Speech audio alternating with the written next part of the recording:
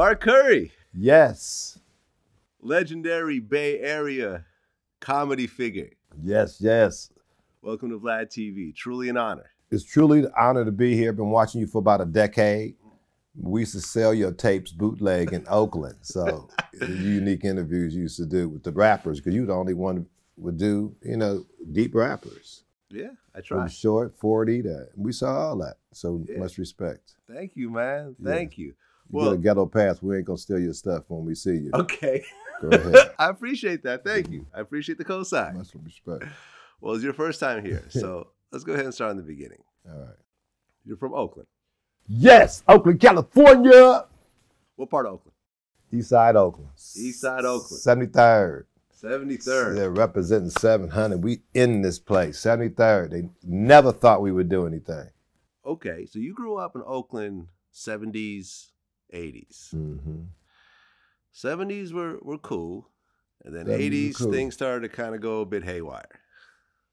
Right, right. Well, if you look at the timelines, really I started in the 60s. The 60s. We never look at the timelines. 60s, I was born a slave, because when I was born, think about it, they didn't have voting. My parents couldn't vote when I was born. Your parents couldn't vote when you were born. Yeah, they didn't have, the Civil Rights Act wasn't passed. So when I was born, I was just a nobody.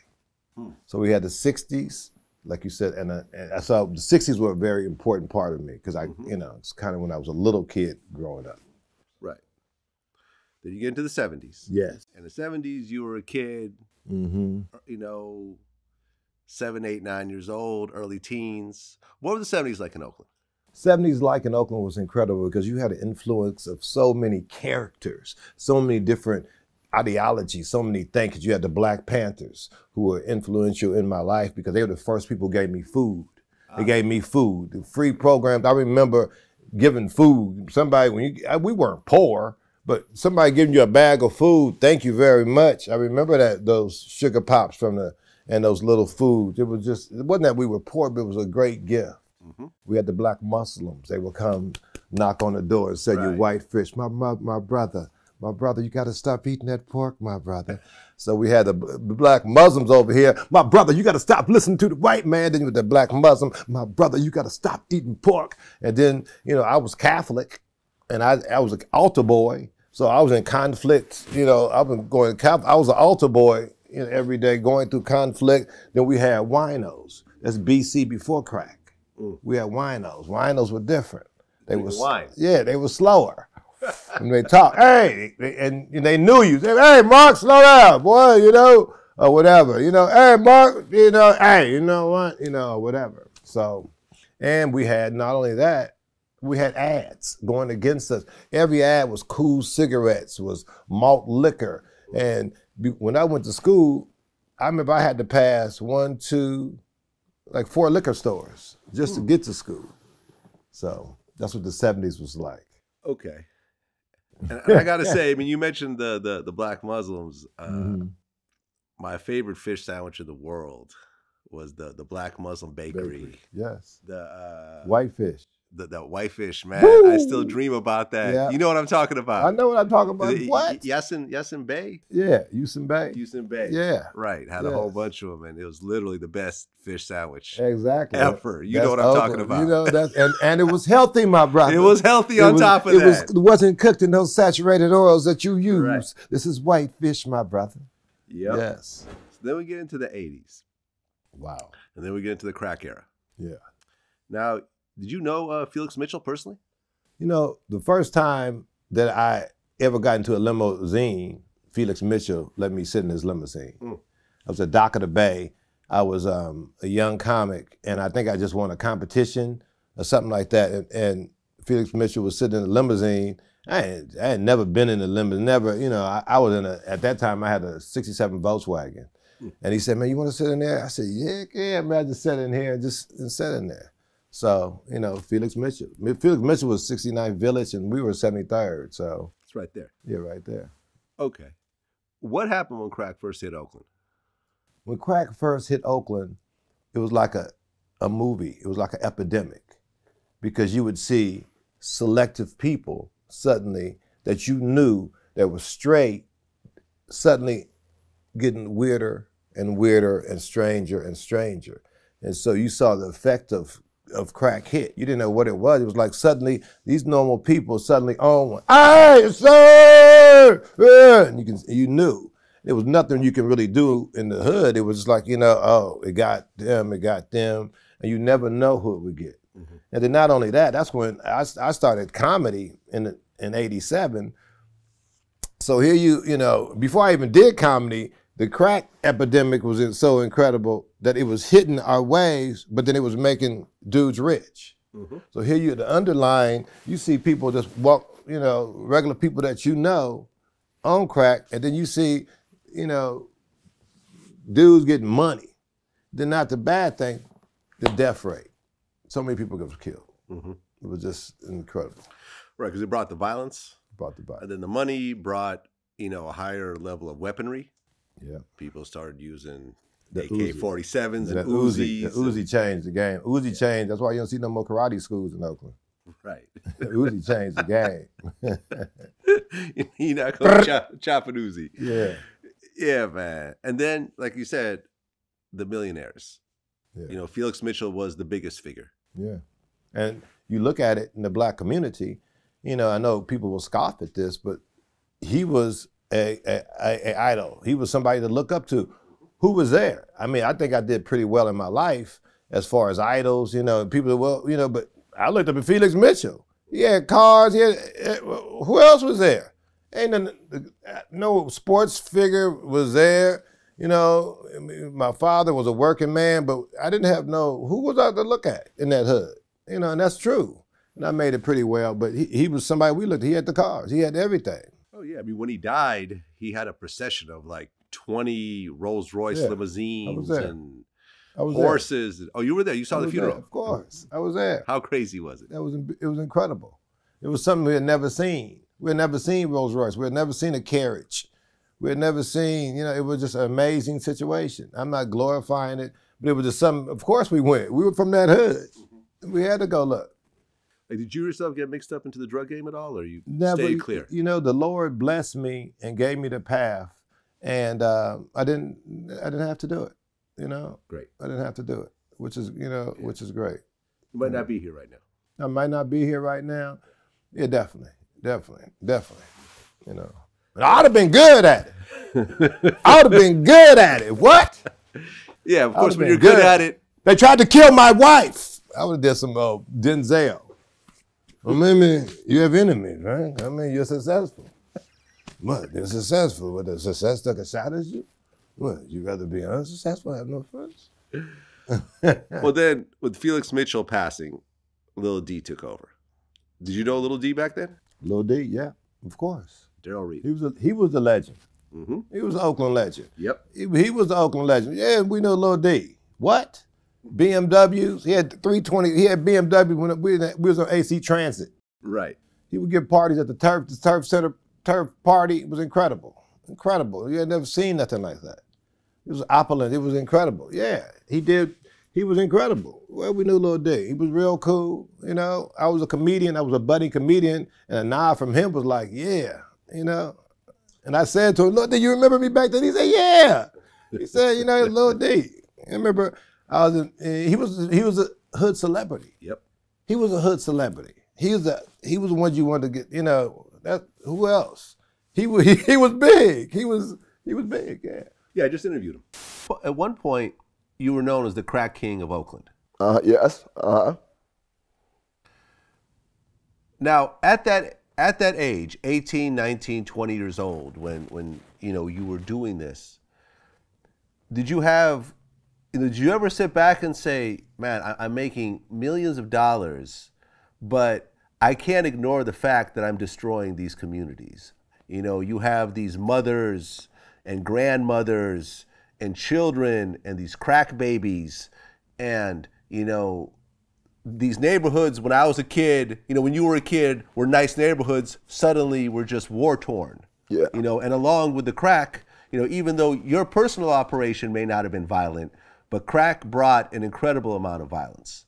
You know, for example, you know, when I interviewed Big U, you know, who's affiliated with the Rollin' 60s, yeah, he said that the one thing that, you know, He said the one thing that he noticed that when he got out of prison and saw crack hit LA, that the weapons started to change. The murder rates are happening along with the drug addiction and the communities being destroyed. You know, you saw all this. So did you start to think about it, any of that during that time? I didn't. I wasn't thinking about that at the time, because again, when you young and you getting money, you chasing the money. You not thinking about those things though. You oblivious to those things though, because in your head you feeling like, man, all I'm doing is doing what I got to do to try to get out the neighborhood, you know. But at the same time, like I told you still damaging the neighborhood. And then when he got caught up, he didn't tell on anybody. He took a 35-year sentence. 35 kingpin, yeah. Excuse me. He took the kingpin, yeah. The kingpin law, right? Yep. 35 to life. Yep. Something like that. You know, no possibility of parole. Remember that. When he got popped, I was working at Pay and Save drugstore. And I'll never forget the day. You know, I was working at Pay and Save in Berkeley. And somebody gave me a paper. And I looked at the paper and it said, Little D got arrested. And I remember that day. And that's how big that was. I remember that day, you know. Thank you. The Oakland water, brought to you from Lake Merritt, ladies and gentlemen. Lake Merritt water. Lake Merritt water. That's right. Don't drink Fuji water. Don't drink all that other. Drink Oakland water. Mm. Oakland water. Make you say yee. So Lil D gets locked up, ends up doing 28 years. Was Lil D pretty much the end of the Oakland drug kingpin? I don't know. Well, I just didn't hear any big names. This hypocrisy of, you know, of America. I don't know. I mean, I think that, you know, when Lil D left, Starbucks took over. What they came in. Yeah. Suddenly they rehabilitating the neighborhood. Suddenly you seeing Starbucks popping up. I think the dope trade went liquid. Think about that. You go to Starbucks, they stand in line like they dope fiends. Try to cut one of them lines at Starbucks, you get slept. Hi! I'm dead serious. The dope trade went into Starbucks. You don't know what's in that package. They push it to you. They don't hand it to you. Thank you. You'll be back. And you are back. And you will be back. Think about that. Yep. Well, actually, matter of fact, I heard the CEO of Starbucks say, I want everyone in America to have 3 main places they go to: their home, their work, and Starbucks. Wow. Think about that. Yeah. Well, serve some healthier food. Come on now, they ain't got no kitchen in it. How you gonna make bacon sandwiches with no kitchen? That's why, hey, who made the bacon sandwich? You got a little hot plate back there? Thank you. They give you so much sodium and so much sugar, you on one. They dope fiends. Okay, so you're growing up in Oakland, and I guess you went to that's right. You went to St. Joseph's High School. St. Joe's in Alameda. Yep. Boom, boom. You were 6'6" in high school? 6'6". And you started playing basketball, but then you got cut in the 10th grade? I got cut by a punk ass coach, Mr. Phelps. You heard that from me, you a punk ass. Look at me now. And I never liked him. He never liked me. I never told a story. He never liked me. And I never, it was a trip. So he cut me in the 10th grade, but it was the best thing that ever happened to me because I found academics. And so thank you, Mr. Phelps, for cutting me in the 10th grade, you punk ass. But I found academics because I was gonna transfer to Fremont. I remember Glenn Caraway and Vic Hampton. I swear, I remember I went up to Fremont and looked at it, looked around. Oh, different from St. Joe's, but I was gonna come here. I said, fuck.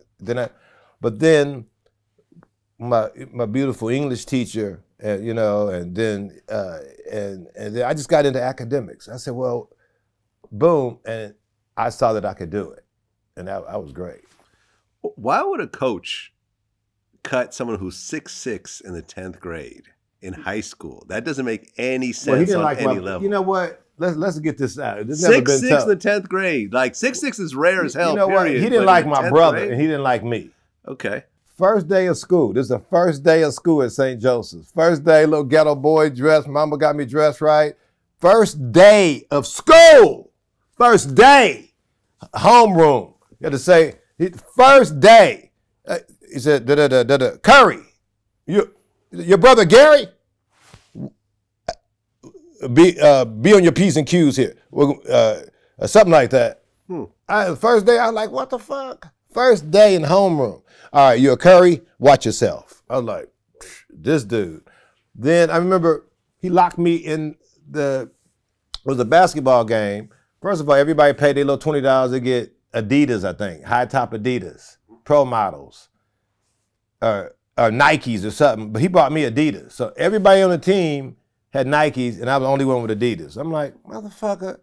And then he locks me in. He locks the door. This is true. I never told nobody. He locks the door. You know, when my shoes came late, of course. He kept them.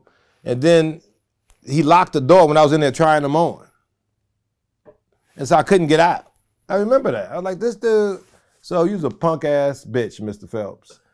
You know, that's never been told. But but I did pretty well. Do you think, in retrospect, let's just say you had a coach that said, hey, this could be the next big basketball star. I'm really going to put a lot of extra focus on him, a lot of extra training. Do you think that you had the athletic ability to keep going with it? No. Or you were just really tall? I was a good ball player, but, some guys had better abilities than me, of course. I wasn't a professional. I wasn't nothing like that. But, I did. Okay. My ambitions, I saw guys that were 100% better than me. So I had no, ambitions, but still, that was memorable. Right, because a lot of big ball players came out of Oakland. Yeah. A lot. Phil Barner. We had Lester Connors. We had J.R. Ryder. Gary Payton. Gary Payton, was that around your time? GP. No. Gary was younger than me. Younger. I saw Gary. Come on. Castle Mount. He was Castle the first. Mount. He was the first player to enter the NBA draft with a Lord Jesus perm. For the perm. And that's in the history books. He had a straight perm, Lord Jesus, straight down. Castle Mount. So you graduate high school and you go to college. Yeah. I got California State University. I don't know which one. Yeah, Cal State Hayward. Cal State Hayward. I got into Cal State Hayward. Cal State Hayward. During the damn bus strike. I didn't have a car. Okay. Oh my God. I had to get on the bus to go to Cal State Hayward. And at that point, while going to college, that's when comedy started to come around. Well, comedy wasn't a viable art. You didn't say I'm gonna be the comedian. They didn't have comedians then. Well, you had Richard Pryor. Yeah, but that was just like, you had Bill Frank Cosby. Sinatra. Yeah, these are older dudes that you didn't aspire to be. It wasn't, it wasn't like it was now. Who was the young hot comedian during that time? Because Eddie Murphy came a little later. Was funny. Sinbad was the name. Yeah, Sinbad was the name. As far as it was before Eddie Murphy, really just a bunch of, Jimmy J.J. Walker was a big comedian at the time. So, okay, but it wasn't a viable, like, okay, no. I got to get a real job. Right. I'm going to school to learn a trade, to graduate and get a job and be a working man like my father. Right. That was my thing. But then comedy started happening. Yeah, comedy, well, it happened like this. I was in Cal State Hayward doing well. And then my father kicked me out the house. So that derailed the college thing because I had to go to work. So while I was working, bam, a guy, Travis Curry, who worked at Pay and Save in San Francisco one night, and I was the manager, and he was crazy. He said, man, I'm going to go try comedy. I said, I'm going to do it too. I'm going to go with you. And Travis Curry, and so we went to the Lucky Lion in Oakland, over near the airport. It was a gong show that was on Soul Beat. Okay. And so shout out to Linnell. Yeah, shout out to Linnell eating ice. She was the first person to eat ice on air, and she's in the Black Hall of Fame. We love you, Linnell. I still have the Linnell in a two-piece poster in my bedroom. In a two-piece? Yeah, in a two-piece. She's arching it. I love Linnell. She's a regular on the show, actually. Yeah, she comes by all the time. Get her poster. Poster's rare and it's signed. She's arching it. Okay. It's on the 98.5. I love that poster. So they had a gong show. They had a gong show. Bam. I went up And I said, my joke was Michael Jackson and Janet Jackson, the same people, because you never seen them at the same place at the same time. Gone. But why I got gone, I felt good on the mic. So I said something. I'm like, dang, man, I didn't even get a chance to do this in this little raggedy piece of place or something. It looked like a funeral home. And people laughed. And so my little comment, boom, boom, boom, boom. I was like, wow. Mm. And I touched that golden mic. And from the Lucky Lion, where they used to film porno shows, I went from there. Okay. So you started doing stand-ups like on a regular basis, like open mics? Yeah, started doing open mics, started doing everything I can. Every time I got on the mic, you know, bam, bam, just around Oakland. You know, I did everything. I did barbecues, I did dope dealer spots, I did everything. Ooh. I did everything. Barbecues, I did, my God. And yeah, I did everything. Then we had a hot spot, the Hyatt in Oakland, California, and that was a hot spot of comedy at that time in the '80s. Do you remember like your worst bomb or your worst heckling during that time? No, because I was a professional. Because I didn't get heckled. That didn't happen because I was ready and I heckled you first. Mm. So they didn't get a chance to heckle. Ain't nobody heckled Mark Curry. Okay, that's what's up. No, that don't happen. You can heckle me now.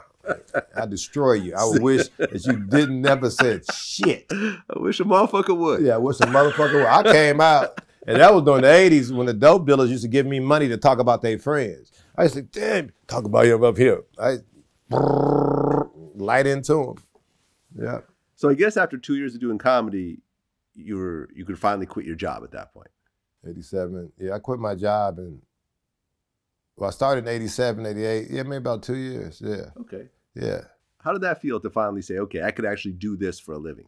Well, I remember the day that happened. I remember I quit my job. I was in the front, and I had just won. Here I would go superstar to working at Pay and Save. I just came in second in the rigged San Francisco comedy competition, you know, and here I was back at work the next day. Mm-hmm. And so they had offered me, you know, all these club owners was like, hey, we offer you $1,500 for all this work. All this work was just coming in. And so I knew I had to quit, to do what I need to do. And I remember I said, I gotta go talk to my boss. I gotta go tell him I'm gonna quit. His name was Rick from Pay and Save. Thank you, Rick. He was real cool.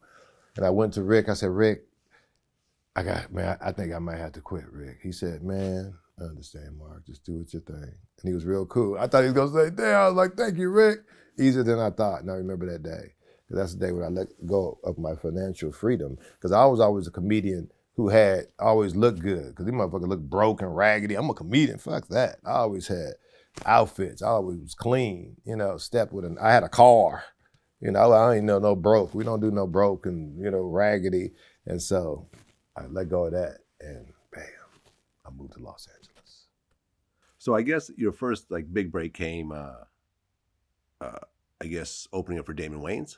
No, first break was Showtime at the Apollo. Aha. Okay, now that's a rough crowd. Yeah, and I got through it. I walked out there in the middle of winter, never been to New York. My brother gave me a white linen suit. I walked out with a white linen suit in the middle of New York and some tan shoes. I was 6'7", 6'8". I walked out and I heard the crowd talking, look at that suit, motherfucker. Where you get that suit? Where you get that pants? Hey! I just kept walking and I hit him, boom, boom, boom, and I killed him. And I was the last comedian. Everybody got booed. I was sitting in there. I didn't know nobody, just sitting there by myself. And the lady came in, no matter what happens, keep going. If you get booed, then we can edit it, okay? Everything. It was like 15 dudes got booed. Boo! It was like, I felt I was in, you know, the 1800s, the lion, what do you call it? The Coliseum? Yeah, the Coliseum. Next, boo! I was like, damn, boo! And I went up last dude and killed it, and the rest is history. And I remember the suit I had on. Oh, okay. And I got home, and they said they was gonna air it weeks later, and they aired it that night or something. And so when I went back to Oakland, I remember I went to Quarter Pound. It was the first time I ever signed an autograph. I went to Quarter Pound, you know, late night. Dude said, oh man, we just saw you on TV. I was like, what? Damn! Yeah, I was famous. in a Volkswagen, a quarter pound on 89th, and the dude noticed me, and the people noticed me, and I was famous from that point on. Thank you. Signed my first autograph at quarter pound. That's right. Okay. So then the Damon Wayans thing came later? Well, Damon Wayans took me on tour with him, and then HBO saw me. So, and Damon Wayans said, they're going to give you a special. I said, man, they ain't going to give me no goddamn special. He said, what? I said, they ain't going to give me no special. You crazy, dude. It just that didn't even make sense. Because I didn't even, I was still living in Oakland. So, you know, and I moved to, and they gave me a special. And they offered me a special. I was like, what? Offered me an HBO special? What?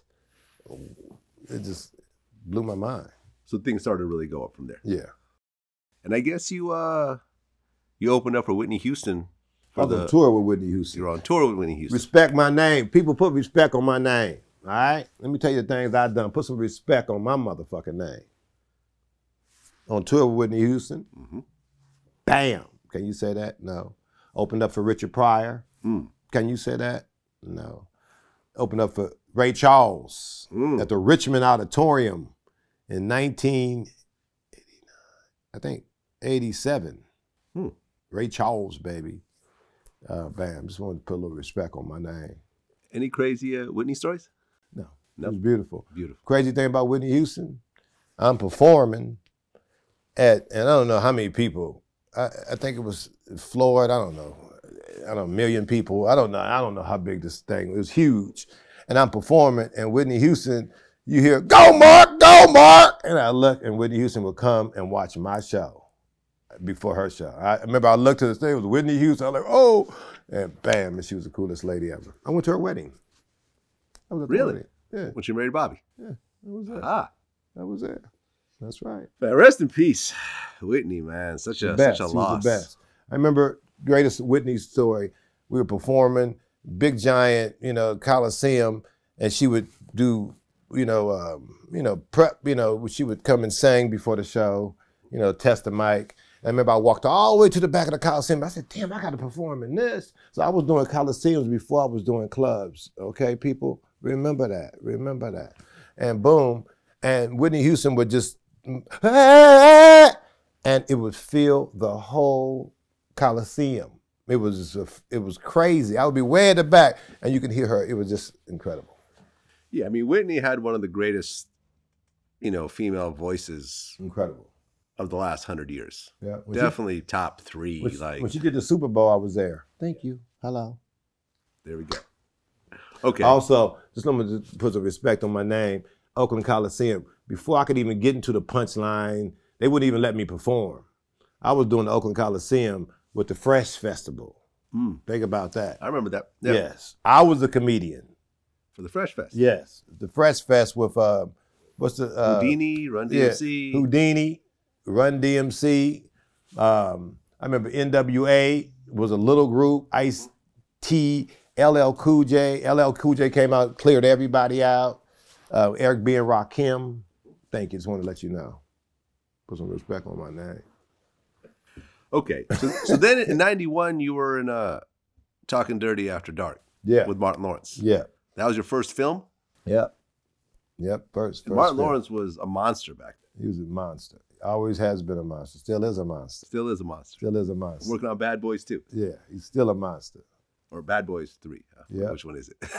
Bad Boy, is it 3? Is it 3 now? I don't know. He's a monster, always a monster. Always has Okay. been, since day one. So you're doing these shows. Me and Martin did our HBO specials together. Aha. You got your HBO specials, but then the TV show comes around. Yeah. I was doing Showtime at the Apollo. They offered me a sitcom, and I was also offered In Living Color.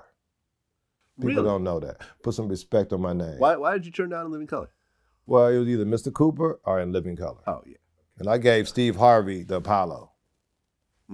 I gave it to him. Put some respect on my name, Steve. I gave it to him. Okay. Then he ended up stealing my material. Damn. For real? Yeah. Look it up. What did he steal? Yeah, this is VladTV. Look it up. Well, on this TV show, he did a whole thing on Halloween. And that was all my bits. And so he did his whole thing on Halloween. Look it up. I want you people to look it up. On this TV show, look, he talking about Halloween. My mama put boxes on us. Dude, that was my material. Come on, man. And he used all my material, and I confronted him. He like he didn't know. But maybe he didn't. Maybe some writers gave it to him, you know. Maybe, but still, that's my livelihood. You know, you taking money, you know, I wrote that because it really happened. Put some respect on my name. You know? Okay, well, I can see why you would turn down being a cast member on In Living Color to having your own show on Hangin' With Mr. Cooper. Yeah, it was Living Color, because I used to do warm-up for In Living Color. Damon, I was on tour with Damon. He would let me do, even after my HBO special, I was still doing warm-up for In Living Color. Because it was a job. And, you know, people, it wasn't beneath me. I had an HBO special. I was still. Right, and Living Color was one of the hottest shows back then. Oh, my God. I used to watch him film that till 2 in the morning, 3 in the morning. Yeah. That's it, yeah.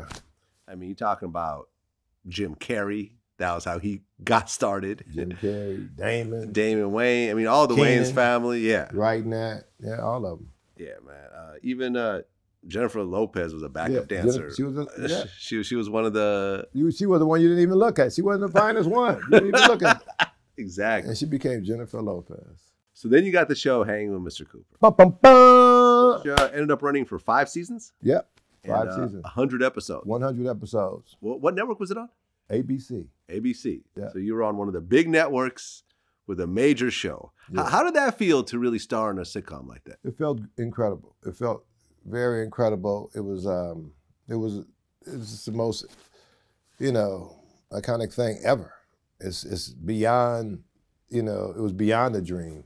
And actually it was a dream.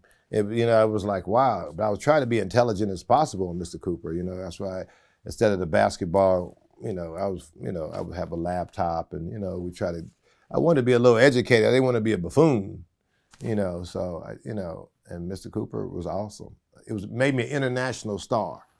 International. Right, because it got syndicated all over the world. If I walked to Australia, people knew me. When I went to Australia, went to Germany, ProSieben, I went to Spain, I went to Africa. You know, I'm in Africa, in Tanzania. No, I was in Tanzania, and I'm taking a leak outside the car, and I just heard somebody say, "Mr. Cooper! Mr. Cooper!" I looked on the hill. I said, "How you guys know? Everybody know you. Come on now. What are you saying? You can tell your dog. We know who you are." Whoa. Oh, the African accent. Love it. You nailed it. Yeah. And I was the first one to perform in Africa, people, after Richard Pryor. Really? Yeah. Aha. Yeah. That's what's up. Yeah. Okay, and Raven Simone is on the show. Yes. This is after the Cosby Show. Yes. Which was the biggest thing ever. Yes. After the Cosby Show. Was that like her first role after Cosby? I think it was. Aha. Wow. Yeah. Okay, and she was becoming a big star now. Yeah, she was a big star already. She was already a big star. Yeah. Well, I mean, she was a big star. Well, she was new on the Cosby Show. She was the newest member of the Cosby Show as it was kind of starting to end. So, you know, she was a household name then, but now she's doing more stuff and she's getting bigger. But what was she like back then? She was incredible. Knew her lines, you know, was professional. She was, you know, a little professional. She knew my lines. She knew she knew my lines. No, Mark, that's not how it goes. No, Mark. Stick to the script. Yeah, Uncle Mark. Call me Uncle Mark. So yes, you know, she's incredible actress. She's still going. Right. I mean, when you look at child stars, you know, a lot of them kind of, as they get older, they turn into train wrecks. Yeah. Not Raven Simone. Not Raven. Not Raven. She's still an empire. What do you think was your greatest story from the Mr. Cooper days? Wow. The greatest story from Mr. Cooper days, we got a couple of them. His greatest stories from Mr. Cooper days. Woo! First, opening up for Richard Pryor. Probably the most incredible. He is my idol. You know, he's somebody I always looked up to. He's the one reason I got into comedy, and it allowed me to open up for Richard Pryor, to talk to him intimate. And he told me some things I'll never tell anybody, but it was deep, and I got a chance to open up and talk to Richard Pryor. Not too many comedians can say that. They opened up for Richard Pryor. Right, I was opening act, because 93! Because when you really take a step back and you talk about the greatest stand-up comedians of all time, you'd be hard-pressed to say it's not Richard Pryor. It is Richard Pryor. It is. You know what I mean? It is. Who is better than Richard Pryor? It is. Stand He was up. the best. White, black, Spanish, Asian, I don't care. I'm not going to put a race on it. The greatest stand-up comedian of all time. Now, there's quite a fight for number 2. You know, it made no difference. But no one's going to say they're better than Richard Pryor. Nobody, ever. And that was incredible. 2, I got a chance to play against Jordan. They did Space Jam on Warner Brothers lot. So every day I would work out in the morning, and Jordan, I mean, one thing about him, he really worked out. That season he came back, I honestly saw him every morning work out at 6. I would get to the gym and just work out. Jordan be there before me, 5:30 a.m. every morning. And I know them dudes that stayed up late. I was like, like, man. But he was dedicated. And so, the ball came up and, we didn't even say anything. He threw the ball to me. I was talking my little shit. Yeah, we'll see. All right. My first jumper, I made it. Oh, damn. I thought you had that. And then he got the ball and he said, "What you looking at?" I just said, "Oh, man." And he skunked me from there. He said, "What you looking at?" He caught me looking at him. And that's an incredible story to me. So, Mr. Cooper ran for 5 seasons. Yeah. Why did it ultimately end? Well, I don't know. The ratings were good. They got a new president in, I think. They changed the network president, and she wanted to, when they changed the network president, they want to bring their own show in so they can get their points. Right. So they tried to kill our show. They put us at 9:30 at night, but we still survived. When we came out the first year, we were top 12. First, with Black Show, people don't realize that we made some history. And then they moved us to Friday at 9:30 after doing a top 10 share. But you couldn't kill us, and we kept going. And we had a great time. So after 5 seasons, it finally ended. Yes, 100 episodes. How sad were you when you finally got that call to say, okay? No, I knew it was ending. Okay. I knew it was ending. And if you look at the ending, the last part of Mr. Cooper, I put on the squirrel suit. I was supposed to marry Holly, and I didn't want to get married and just be married and the show done. So I said, no, I didn't want to get married, so I put on a squirrel suit. So at the end of Mr. Cooper, you see me with a squirrel suit on. Because I was crazy. But thank you, ABC. We had the greatest run of our life. And I want to do it again. That's what I want. Bring it back? I just want to come back to TV. I want the Mark Curry show. Okay. I want to tell my story, baby. Okay. Well, you end up continuing to do a bunch of television. You were on the Jamie Foxx show. Yep. Played Sergeant Easy, iconic character. You were on the Drew Carey show. Yeah. Then you ended up on Kirstie Alley's show. Yeah. Fat actress. That was great. They had me naked. I got naked. You got naked. Yeah, they had it. Yeah, nude scenes.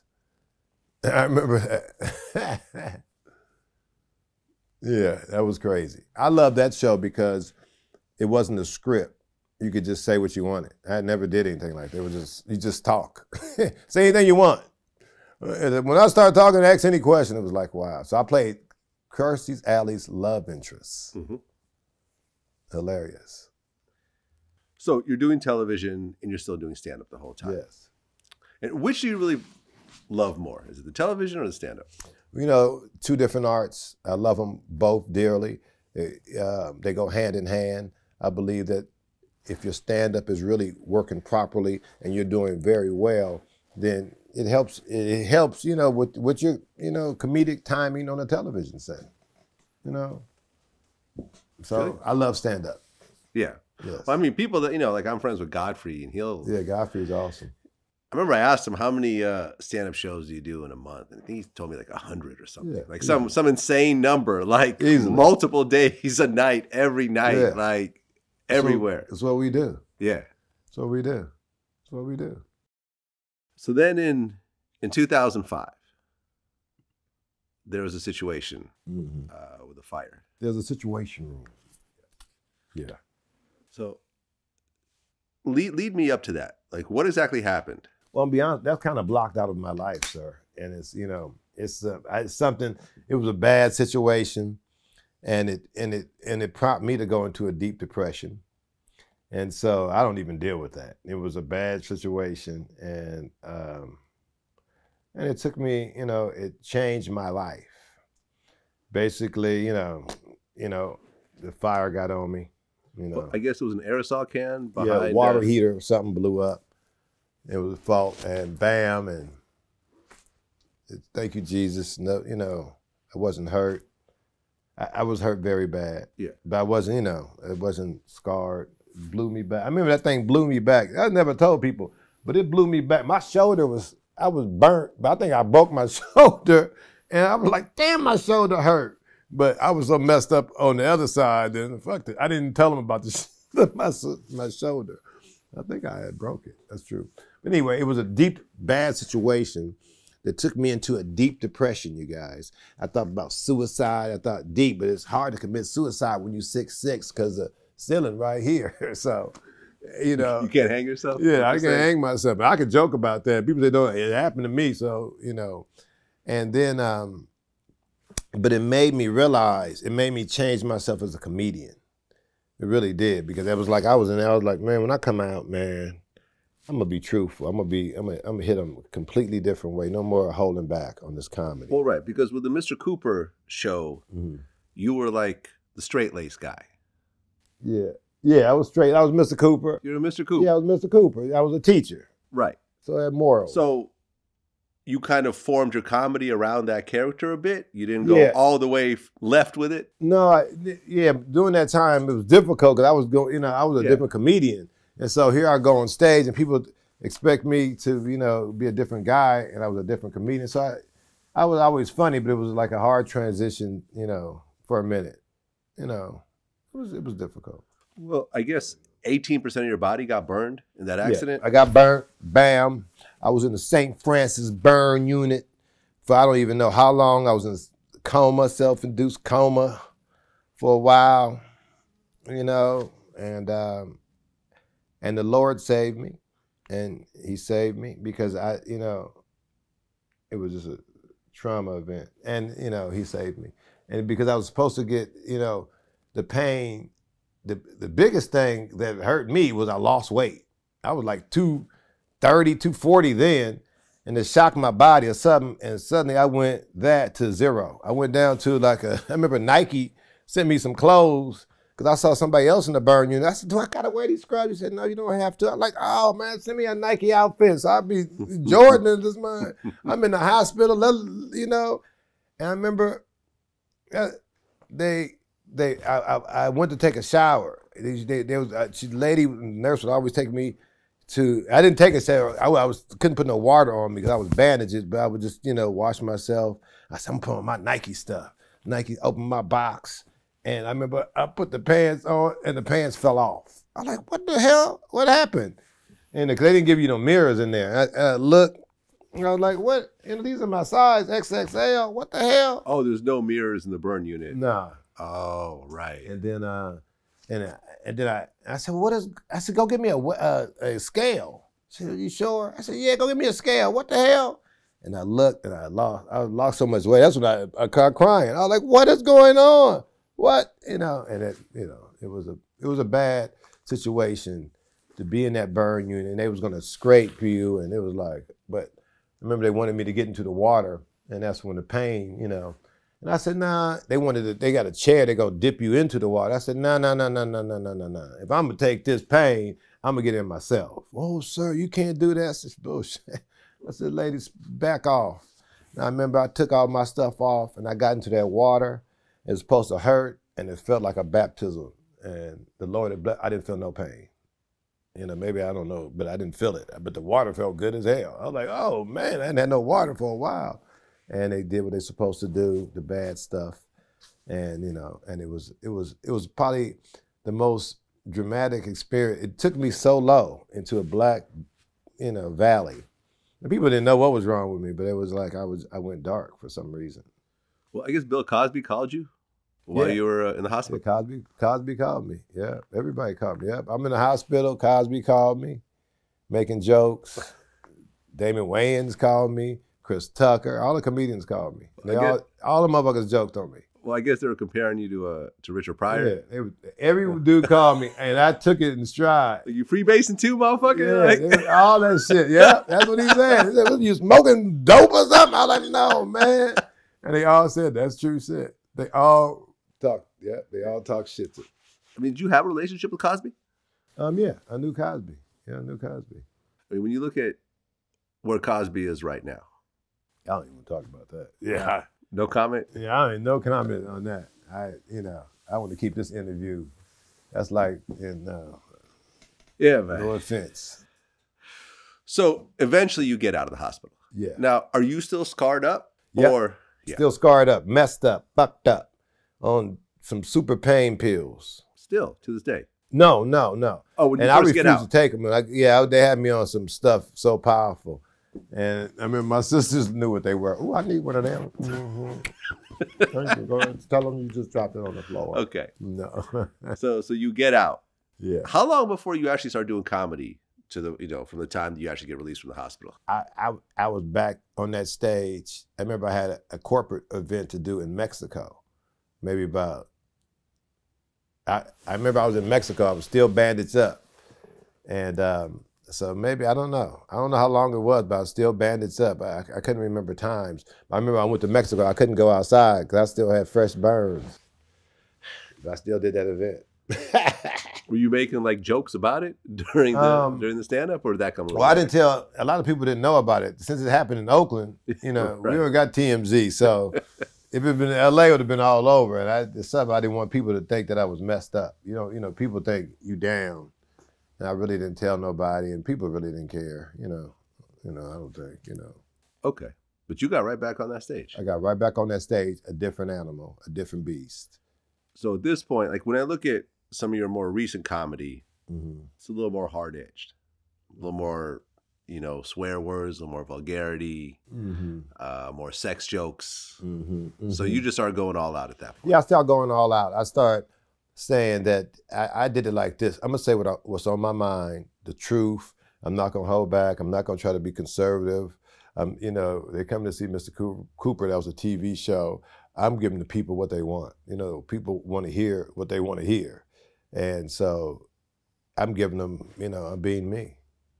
Just being the different person. You got to change with the times. You can't sit there and just do the same thing.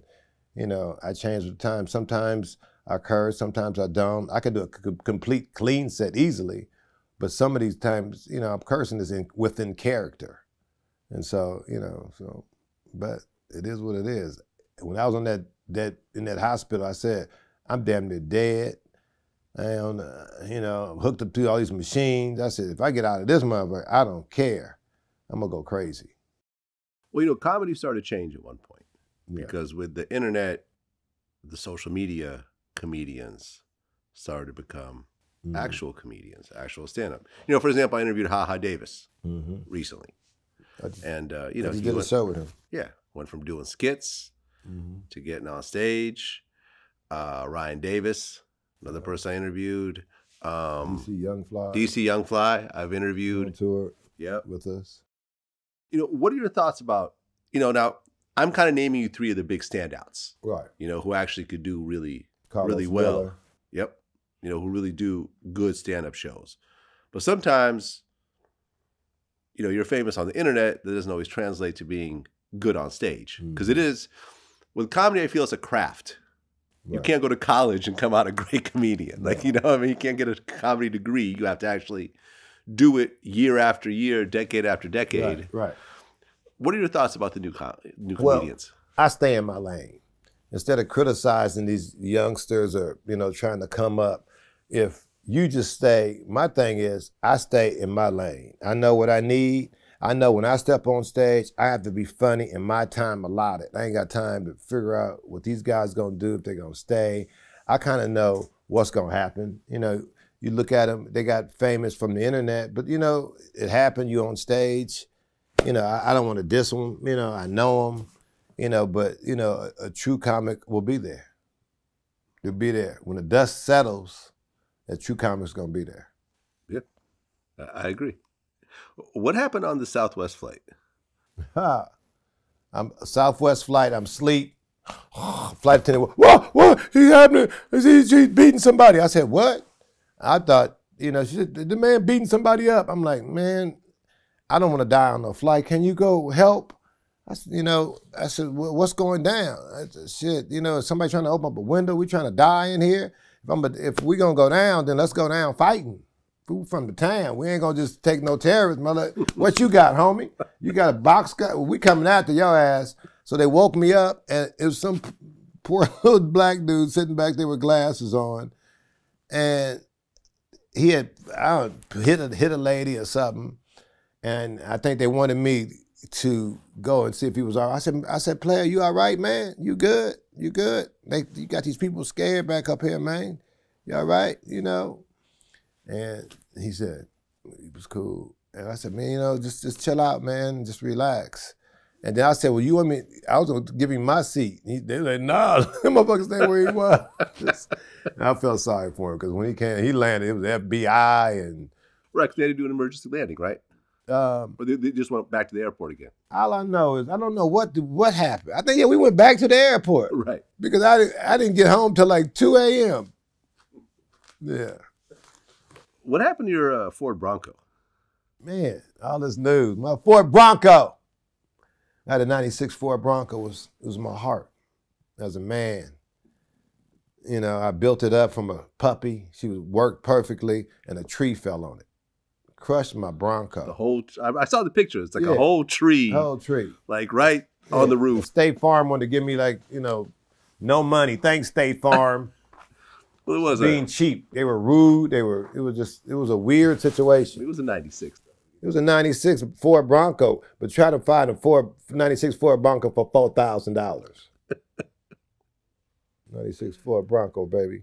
So what are you working on these days? Right now, I'm on tour with Mike Epps and the Funny as Esh tour. Mm-hmm. Also with some more and I forgot the name of that tour name. Well, and I'm out there on this road. What's next for me is I want to do a special. I don't know what is on. I want to do a special, and I want to come back with a talk show and a sitcom. I think I could do both. I definitely want to come back with a sitcom. Just, I think I have fun doing sitcom. It was so much fun, and it would be a good time for me to come back. I think the world needs it. Yeah, man. Well, listen, I've seen some current, some recent stand-ups you've done, and where'd you see him at? Where you see this stuff? On YouTube. Oh, I gotta see that. YouTube. Yeah, man. Listen, you have not skipped a beat. I try not to. You know what? It's working hard. It's being humble, doing the same things. I still go to the clubs. You got to go to the clubs. You got all the things, to stay in your lane. So you have the confidence when you step on stage. At least you're going to be funny. Don't worry about anybody else. What are you going to do? What's your brand? My brand is like Blue Magic. You don't know me, and whether you know the CEO or not, but you know me. You know Mark Curry, just like you know Coca-Cola. It's a brand name. Now, if you were to name your top 5 stand-up comics of all time. No top 5s. Richard Pryor. Richard Pryor. Richard Pryor 5 times in a row. Yeah, I can see why. Richard 5 times in a row. Because everybody I could name, took a little bit of something from him, and so I say top 5 is Richard Pryor all the way. Yeah, man. Rest in peace. Yeah. Were you in contact with him later in life, after he went through the burn and everything else like that? No. Last time I saw him perform was at the Comedy Store. Every time I saw him, he went to the Comedy Store every time. So I would be up there every night and watch him. Mm-hmm. And I didn't think about filming it. I don't think we even had filming, You'd have a mini DV camera back then. Yeah. I didn't think about filming it. So that was my just watching him work, and he had got older, and that's it, Yeah, man. Yeah.